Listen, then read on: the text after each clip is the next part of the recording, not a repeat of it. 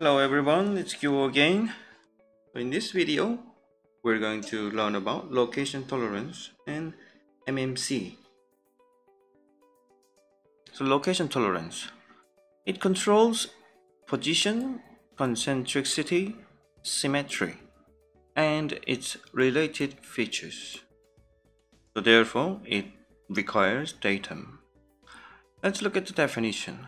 Position, an extent of a feature that is out of the datum which has a theoretically accurate position. Concentricity, an extent of a circular center that is out of the center of circular datum.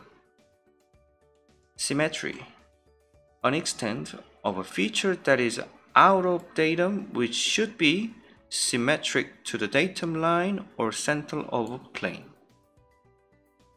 Let's look at the practices. First, position tolerance. There are two holes controlled by position tolerance, here and here. And datum A is referred to this plane. So according to datum A, B, C, here the center of the true position from the datum reference frame. And as you can see now, the red circle, which is actual circle's center. And let's take a look at the orange circle's detail on the next slide. So here you can see from the datum reference frame, the basic dimension is controlled 2020. And that is a true position, which is theoretically perfect. So the true position is the exact coordinate or can be location defined by basic dimension or any other dimension that represents the nominal value. And here's the red circle, and you can see the center of the measured circle. So in other words, the GD&T position tolerance is how far your feature's location can vary from its true position. And here's a formula of calculation for the position tolerance. And there's an example as well. And if the x value is 19.95 and y value is 20.08, then and the calculated position value would be that much. Second, concentricity. Concentricity is a tolerance that controls the central axis of the referenced feature to a datum axis. The axis for the datum and referenced feature are derived from the median points of the part of feature. So you can see center of the datum, which is datum D, and the center of the circle that we measure here. And you can see this picture right here.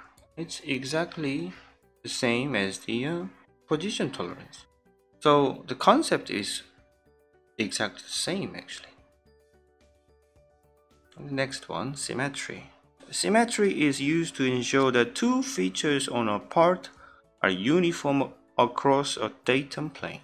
An established true central plane is established from the datum, and for the symmetry to be in the tolerance, the median distance between every point on the two surface features needs to fall near the central plane. So that's the central plane right there, datum D, and then the keyway we measure, and by the median points we can get the center of the keyway. And the formula of the calculation of symmetry is times maximum deviation. And geometric tolerances represents the worst condition as the measured values. Okay, we're gonna learn about MMC. MMC is an abbreviation of maximum material condition. That is the limited condition of actual parts considering mutual relation between dimensioning tolerance of part and geometric tolerance. So the minimum condition for assembly means it will be assembled under any conditions when assembled in this state, and the basic condition for determining the tolerance value in a floating or fastening assembly assuring 100%. For an as-is form, MMC is the maximum size, but for a whole, MMC is the minimum size. So here's a practice right here, and this is whole type product, and the tolerance here 30 diameter, and the maximum allowable size is 30.6, and the minimum is 30.1, and position tolerance is controlled by 0.1 diameter, and MMC condition is applied. So this is a whole type part. So therefore the MMC would be the smallest size, which is 30.1. So when the feature is manufactured as a 30.1 diameter, tolerance of position would be giving 0.0. Let's look at the next slide. Let me put it in a simple way. So MMC is a condition of the most material remains after the part manufactured. Think of this as is pin-type product.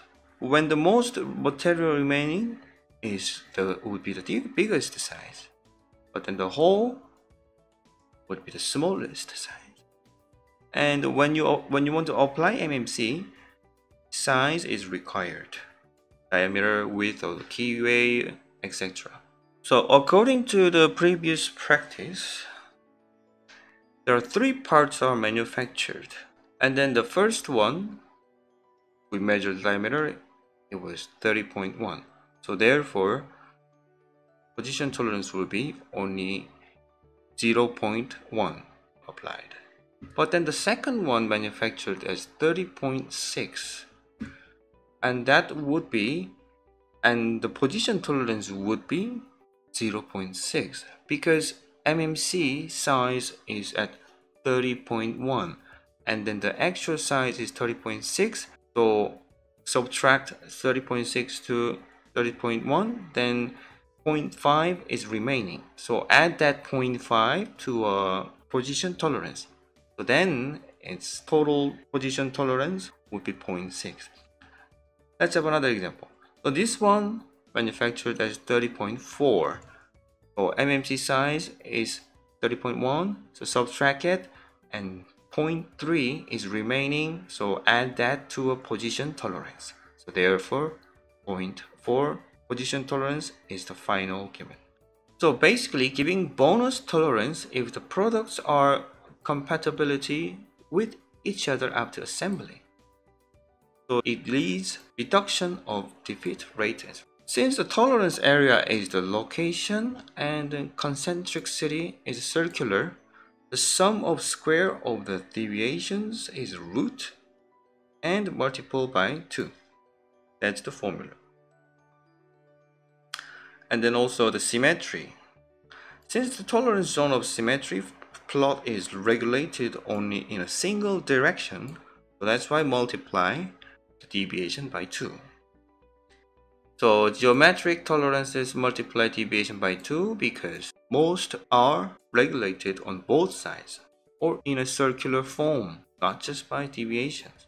So that's the important things about location tolerances. But that's it for now. I'll be back with you guys in the next video. Thanks for watching.